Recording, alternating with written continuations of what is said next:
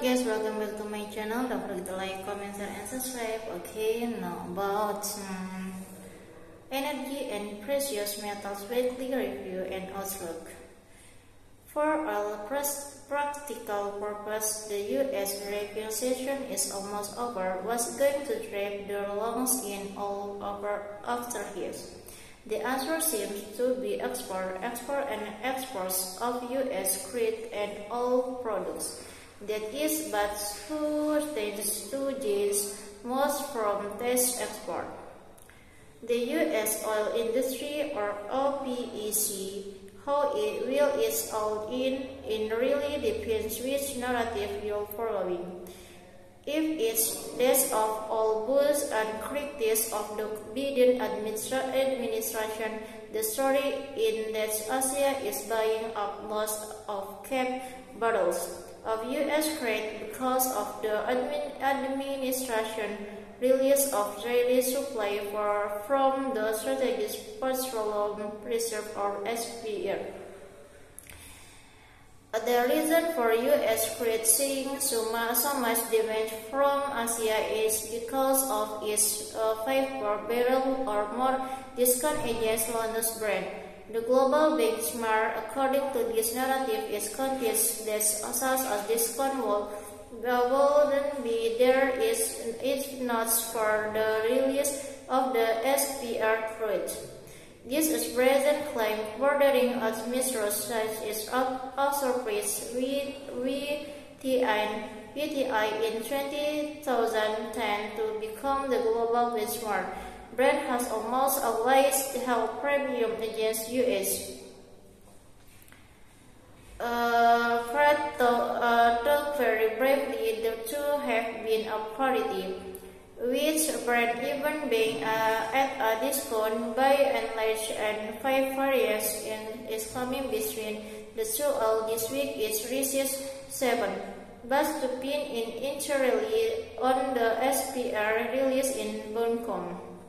The bull narrative continues this week the Biden administration releasing a record amount of oil from the SPR. The Saudis who run OPEC, or the organization of the petroleum exporting countries, want the United States to further the importer of emergency oil so that they will have greater control over global oil prices when the US balance reaches emergency level. In this of signaling to the market that they will even into Biden's wish to raise production. The Saudis are laying the groundwork for a future production cut because they are prediction that the global oil supply situation will flip from a deficit to a surplus, giving them the justification for future oil production cut. OPEC forecasts indicates reduce the amount of crude in will need to supply in the third quarter by 1,024 million barrels a day to 28 million.